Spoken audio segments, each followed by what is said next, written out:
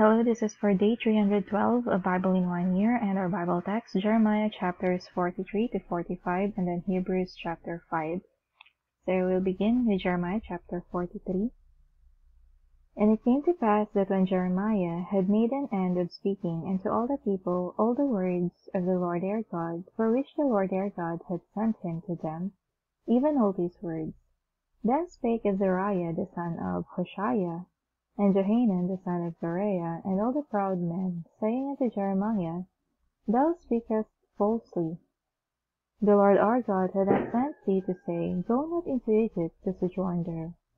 But Baruch the son of Neriah setteth thee on against us, for to deliver us into the hand of the Chaldeans, that they might put us to death, and carry us away captives into Babylon. So Johanan the son of Kareah, and all the captains of the forces, and all the people obeyed not the voice of the Lord to dwell in the land of Judah. But Johanan the son of Kareah, and all the captains of the forces, took all the remnant of Judah that were returned from all nations, whither they had been driven, to dwell in the land of Judah, even men and women and children, and the king's daughters, and every person that Nebuzaradan the captain of the guard had left with Gedaliah the son of Ahikam, the son of Shaphan, and Jeremiah the prophet, and Baruch the son of Neriah. So they came into the land of Egypt, for they obeyed not the voice of the Lord. Thus came they even to Tahpanhes. Then came the word of the Lord unto Jeremiah in Tahpanhes, saying, Take great stones in thine hand, and hide them in the clay in the brickhelm, which is at the entry of Pharaoh's house in Tahpanhes, in the sight of the men of Judah, and say unto them, Thus saith the Lord of hosts, the God of Israel, Behold, I will send and take Nebuchadrezzar the king of Babylon, my servant, and will set his throne upon these stones that I have hid, and he shall spread his royal pavilion over them. And when he cometh, he shall smite the land of Egypt, and deliver such as are for death to death, and such as are for captivity to captivity, and such as are for the sword to the sword. And I will kindle a fire in the houses of the gods of Egypt, and he shall burn them, and carry them away captives, and he shall array himself with the land of Egypt. As a shepherd putteth on his garment, and he shall go forth from thence in peace. He shall break also the images of Beth-Shemesh, that is in the land of Egypt, and the houses of the gods of the Egyptians shall he burn with fire. Jeremiah chapter 44. The word that came to Jeremiah concerning all the Jews which dwell in the land of Egypt, which dwell at Migdol, and at Tahpanhes, and at Nob, and in the country of Patros, saying, Thus saith the Lord of hosts, the God of Israel, Ye have seen all the evil that I have brought upon Jerusalem, and upon all the cities of Judah, and behold, this day they are a desolation, and no man dwelleth therein, because of their wickedness which they have committed to provoke me to anger, in that they went to burn incense, and to serve other gods, whom they knew not, neither they, ye, nor your fathers. Howbeit I sent unto you all my servants, the prophets, rising early, and sending them, saying, do not this abominable thing that I hate. But they hearkened not, nor inclined their ear to turn from their wickedness, to burn no incense unto other gods. Wherefore my fury and mine anger was poured forth, and was kindled in the cities of Judah, and in the streets of Jerusalem, and they are wasted and desolate, as at this day. Therefore now thus saith the Lord, the God of hosts, the God of Israel, Wherefore commit ye this great evil against your souls, to cut off from you men and women, child and suckling, out of Judah, to leave ye none to remain, in that ye provoke me unto wrath with the works of your hands, burning incense unto other gods in the land of Egypt, whither ye be gone to dwell, that ye might cut yourselves off, that ye might be a curse and a reproach among all the nations of the earth. Have ye forgotten the wickedness of your fathers, and the wickedness of the kings of Judah, and the wickedness of their wives, and your own wickedness, and the wickedness of your wives, which they have committed in the land of Judah, and in the streets of Jerusalem? They are not humbled even unto this day, neither have they feared, nor walked in my law, nor in my statutes, that I set before you and before your fathers. Therefore thus saith the Lord of hosts, the God of Israel, Behold, I will set my face against you for evil, and to cut off all Judah. And I will take the remnant of Judah that have set their faces to go into the land of Egypt to sojourn there, and they shall all be consumed, and fall in the land of Egypt. They shall even be consumed by the sword and by the famine.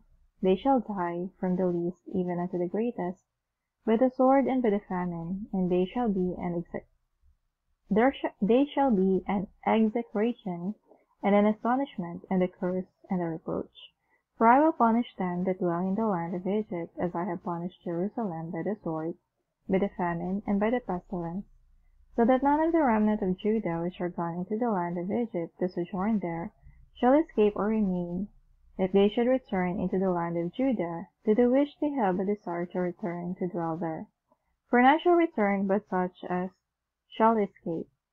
Then all the men which knew that their wives had burned incense unto other gods, and all the women that stood by, a great multitude, even all the people that dwelt in the land of Egypt, in Patros, answered Jeremiah, saying, As for the word that thou hast spoken unto us in the name of the Lord, we will not hearken unto thee, but we will certainly do whatsoever thing goeth forth out of our own mouth, to burn incense unto the King of heaven, and to pour out drink offerings unto her, as we have done, we and our fathers, our kings and our princes, in the cities of Judah, and in the streets of Jerusalem.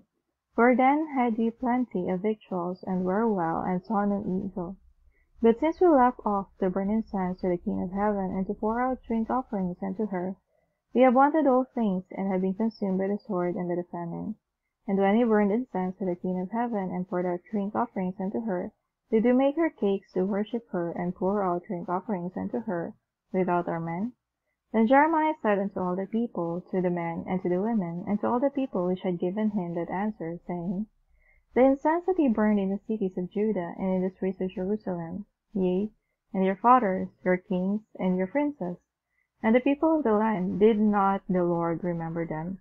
And came it not into his mind, so that the Lord could no longer bear because of the evil of your doings, and because of the abominations which ye have committed? Therefore is your land a desolation, and an astonishment, and a curse, without an inhabitant as at this day, because ye have burned incense, and because ye have sinned against the Lord, and have not obeyed the voice of the Lord, nor walked in his law, nor in his statutes, nor in his testimonies. Therefore this evil is happened unto you, as at this day. Moreover, Jeremiah said unto all the people, and to all the women, Hear the word of the Lord, all Judah that are in the land of Egypt. Thus saith the Lord of hosts, the God of Israel, saying, Ye and your wives have both spoken with your mouths, and fulfilled with your hands, saying, We will surely perform our vows that we have vowed, to burn incense to the Queen of heaven, and to pour out drink offerings unto her. Ye will surely accomplish your vows, and surely perform your vows. Therefore hear ye the word of the Lord, all Judah that dwell in the land of Egypt. Behold, I have sworn by my great name, saith the Lord, that my name shall no more be named in the mouth of any man of Judah in all the land of Egypt, saying, The Lord God liveth. Behold, I will watch over them for evil, and not for good. And all the men of Judah that are in the land of Egypt shall be consumed by the sword and by the famine, until there be an end of them. Yet a small number that escape the sword shall return out of the land of Egypt into the land of Judah. And all the remnant of Judah that are gone into the land of Egypt to sojourn there shall know whose word shall stand, mine or theirs. And this shall be a sign unto you, saith the Lord, that I will punish you in this place, that ye may know that my word shall surely stand against you for evil. Thus saith the Lord, Behold, I will give Pharaoh Hophra, king of Egypt, into the hand of his enemies, and into the hand of them that seek his life, as I gave Zedekiah, king of Judah, into the hand of Nebuchadrezzar, king of Babylon, his enemy, and that sought his life. Jeremiah chapter 45. The word of Jeremiah the prophet spake unto Baruch the son of Neriah, when he had written these words in a book at the mouth of Jeremiah in the 4th year of Jehoiakim the son of Josiah, king of Judah, saying, Thus saith the Lord, the God of Israel, unto thee, O Baruch, Thou didst say, Woe is me now, for the Lord hath added grief to my sorrow.